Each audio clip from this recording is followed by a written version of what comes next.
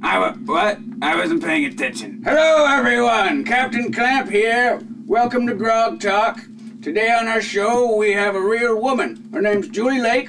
She's led us into her inner sanctum, not her vagina or anything, but her dressing room. And she's getting ready for her big show, Jollyship the Whiz-Bang. Actually, it's my show. I'm actually the star, but she's in it too. Julie, so nice of you to be with us. Can I just say I'd like to put my head on your shoulder? No, please don't. Sorry. It's a little bit weird. Well, we have a lot of viewer questions on our show about you because a lot of our viewers have never seen a woman before, and they have a lot of questions about, well, you know, how that works. So hold on one second. Okay. Okay.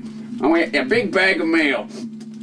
Now, I'm sorry, isn't this the first episode of this show? Like I said, a lot of viewers have lots of questions. This first question is from Bill T. Baxter, and he asks, Dear Julie, at what age does a woman typically start shaving her legs? Well, that begins right after birth. Uh-huh. Of course, you know, the parents have to shave the baby for a while. You just brushed my tit with your hand. That was not my hand. Anyway, the parents have to shave the baby for a while, but then once the girl is around 4 or 5, she can start shaving her own legs and pubes. Okay.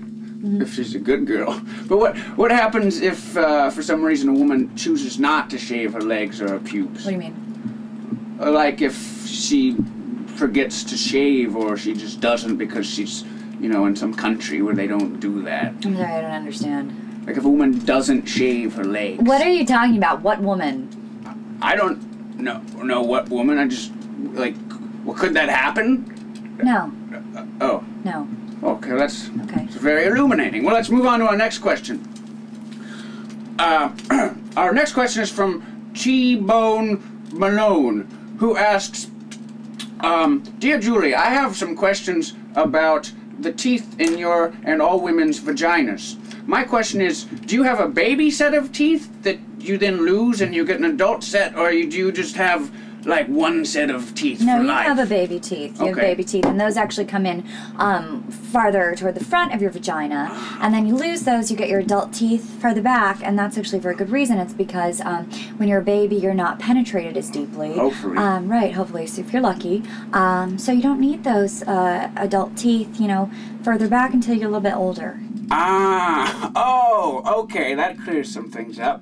But actually, you know, there's so many misconceptions about vaginal teeth. I just want to clear this up, you know, that not all women have teeth vagina. All right, you know, like they can get knocked out, like in a fight, I suppose. Well, they can get knocked out. They can decay if you're not, if you don't have proper hygiene. But actually, some women don't ever have them. What? Yeah, I know, it's crazy. They have more like beaks. Oh, like on a bird or a dinosaur. No, actually, more like something you find on the mouth of a giant squid. Oh.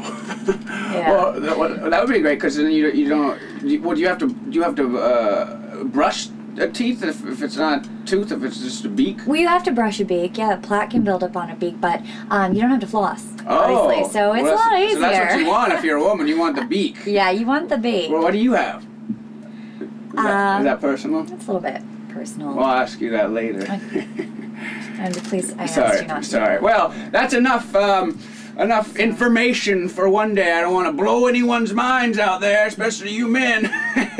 Well, thanks, Julie, for coming on the show. Thank you. It's a pleasure. Yeah, I was talking. Wait till I finish talking, please, woman.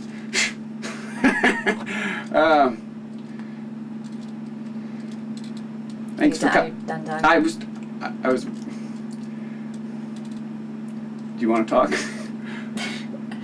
Get out of my dressing room. Right. I'm done. This has been Grog Talk.